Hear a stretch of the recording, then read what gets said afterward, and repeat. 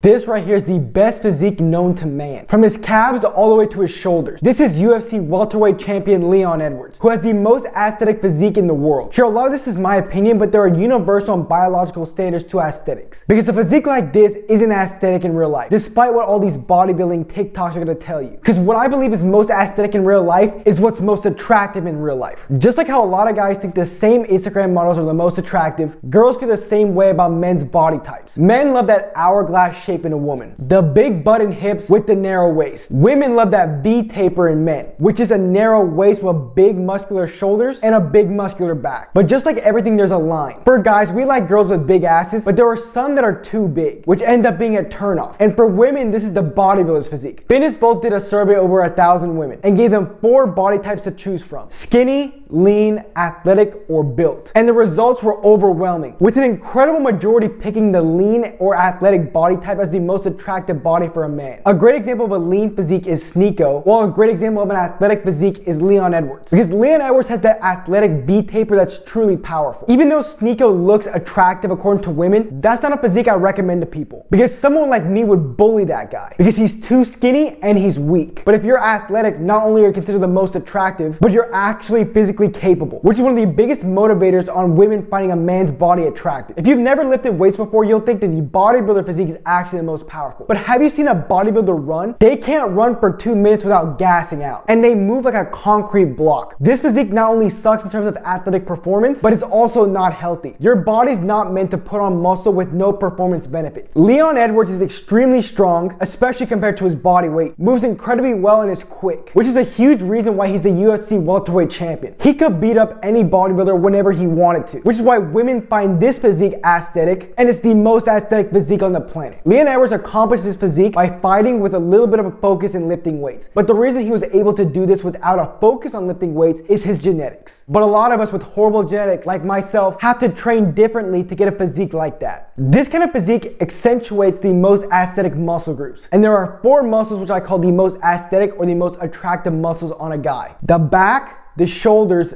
the stomach, and the legs. The back and shoulders add width. The wider your body is, the narrower your waist looks. So building the back and shoulder musculature will accentuate that V taper, which is the symbol of aesthetics in a guy. Third is the stomach. All you need to look aesthetic is a flat stomach. But if you want to take it to the next step, you want a 6-pack. Women love guys with a 6-pack. Don't get that confused. Tons of these public interviews and surveys where they ask girls what kind of body type is best will have girls saying they like the dad bod. But look at the girls who say that. They're either not in shape or unattractive. And if you've been around the dating market, you'll know, watch what women do, not what they say. But in order to get a 6-pack, you have to get very lean, which adds to a different dimension of the stomach, which is the waist. The narrower your waist is, the more aesthetic you're going to look, which is a huge reason why Leon Edwards is so aesthetic. And just like getting a 6-pack, you want to get as lean as possible to get your waist narrower. Here's a clip of my back near 180 pounds, and now here's a clip of my back at 165 pounds. You can see I'm a lot leaner at 165 pounds, and my waist is a lot more narrow. So believe it or not, I was more aesthetic at a lower weight. A point I'll dive into later. And last, the legs. Leon Edwards has great legs. But do you need big legs to be aesthetic? Not really. The reason I say it's one of the most aesthetic muscle groups is because if you have small legs, it can ruin your entire physique. And I'm not talking about the calves. Leon Edwards has small calves. I have small calves. Chris Bumstead's calves aren't that big. And to be honest, a lot of girls find bulky calves make you look a little shorter. Most overrated men's muscles. Number 1, calves. I don't understand why you even focus on them. Large calves make you look short and stubby. I'm getting Napoleon complex vibes. I will never not persuade someone to train their calves, and I actually applaud you for it. But for someone like me, I'd rather hit abs at the end of my workout because I believe it's more aesthetic than cranking out some calf raises at the end. And in terms of body weight doesn't matter that much in terms of aesthetics. But after looking at some surveys and polls, I found that between 170 pounds and 190 pounds is the most aesthetic weight for a guy. And this is for an average height guy, so about 5'9", 5'10". If you're shorter, decrease the weight. If you're taller, increase it. But I find that weight is not something you should prioritize. For me right now, I'm close to 180 pounds, but I was way more aesthetic at 165 pounds, which is why I'm cutting back down to that at this moment. Because shape is more important than size. So I'm 5'10", and I currently fall within the range I set out, which is 170 to 190 pounds. But that's not my most aesthetic weight. So your weight for your most aesthetic lean and athletic V taper is different from mine or somebody else's. So my biggest recommendation for someone looking to be more aesthetic is not focusing on the scale. Focus on the mirror. So you'll probably notice I didn't mention the chest or the arms as aesthetic aesthetic muscle groups. But that doesn't mean to never train them. It's just that these muscles are more important. The chest is a smaller muscle than most people think, and it's actually smaller than the shoulders, and they only make you look bigger from the front. While the biceps and the triceps for me grow as part of these big muscle groups. But just to clarify again, that doesn't mean these muscles aren't important, but the other muscles should have more focus. For example, I train shoulders and chest on the same day, and most of the time I'll train my shoulders before my chest because I want to prioritize my shoulders because they're a bigger and more aesthetic muscle group. But then some blocks of training I'll hit chest first. But when trying to look aesthetic or like Leon Edwards, you want to prioritize these aesthetic muscle groups most of the time. And within those aesthetic muscle groups, there are muscles that are more aesthetic, like the mid delt. The deltoid muscle has 3 different fibers: the front delt, the mid delt, and the rear delt. With the mid delt being more important because it gives you width. So whenever I hit shoulders, I hit lateral raises first to target the mid delt, then hit overhead press, despite the overhead press being a core exercise. So my best tip when training shoulders is get strong at the overhead press and then prioritize the mid delt. So for me, once I could do 1 plate on each side or 135 pounds for reps, then I started prioritizing my mid delt first. And for the back, it's the lats. The lats, just like the mid delt, give you width. My favorite exercise for the lats are pull-ups, but there are a lot of different exercises that target the lats, and you need to try out and see which ones you like the best. But again, with any training program, variety is key. And with the legs, I'd say they're all just as important. For a guy, you think the quads are super important, but women like big glutes on a guy. But if you get strong at squats, you're gonna see your legs grow. It's that simple. And with ab training, I like to do ab training, but you don't necessarily have to do it because being lean is the most important part for getting abs. But with abs, don't do these ab circuits. These ab circuits, you never get close to failure, and they're hard to progressively overload. Ab circuits are typically more of a conditioning workout rather than one to build muscle. So my big tip for training abs is train them like any other muscle group. For example, I'll do like decline crunches where I can add weight and get close to failure. And a big philosophy of my channel is athletic bodybuilding. I made a separate video where I went in depth on how to do athletic bodybuilding, but I'll sum it up real quick. You use bodybuilding principles combined with athletic movements to create that athletic physique. An example of a bodybuilding principle is rep range. You want to be training in a hypertrophy rep range. And an example of an athletic movement is a squat compared to a bodybuilding movement, which is like a leg press. Athletic movements are where you're on your feet whenever possible and you don't use machine. Another way to look like Leon Edwards is to do a sport on the side. I do kickboxing on the side, and once I started doing that, it made it easier for me to stay lean, and I started developing muscle groups that I needed for my sport. For example, my shoulders and my obliques started getting bigger, stronger, and more aesthetic when I started kickboxing. The big benefit of doing sports on the side is maybe additional growth in those muscle groups, but for me, burning those extra calories helps you stay lean. And just like we were talking about, the abs are one of the most aesthetic muscle groups, and to have great abs, you must be lean. Being lean is honestly the biggest component of aesthetics. Just like in the survey before, even a small lean body type like that Sneeko build is considered aesthetic. But when you put muscle on that physique, that's where you build that athletic physique. So in order to get lean, you have to build muscle first. And once you've built enough muscle, you can reveal it with a cut. But if you're not lean already, that probably means you just aren't muscular enough. Take it from me, I've gone through all the mistakes and everything in trying to get lean, trying to get muscular, and I found the solution is to build muscle and then cut down after you built that muscle. That's how you get lean and aesthetic. But the hardest part of being aesthetic is staying lean. And doing a sport on the side combined with a healthy diet will allow you to stay aesthetic forever. Here's a video on athletic bodybuilding and another video on nutrition which you'll need to get that athletic lean V-taper. And then you'll truly look like Leon Edwards. Thank you guys for watching, and I'll see you guys next time.